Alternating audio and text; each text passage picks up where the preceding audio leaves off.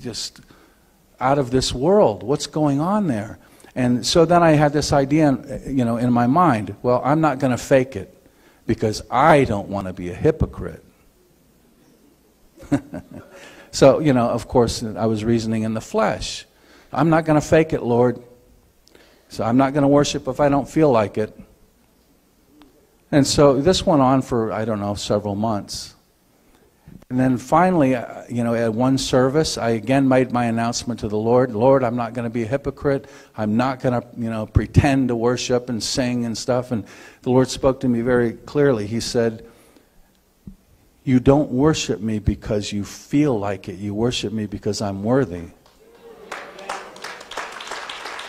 And I thought, oh my goodness, I've missed it.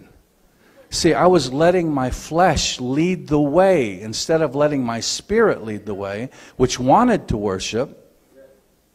And so I just stepped into that by faith. I said, yes, Lord, I'm going to worship. So I just started worshiping. It felt like I was lying to God for about the first 20 minutes. But then after about 20 minutes, it felt like chains were dropping off me.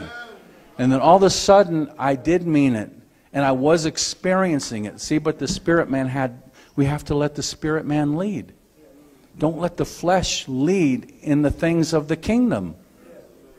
It's not going to happen. It's not going to break open for us if the flesh is constantly hindering us. So worship.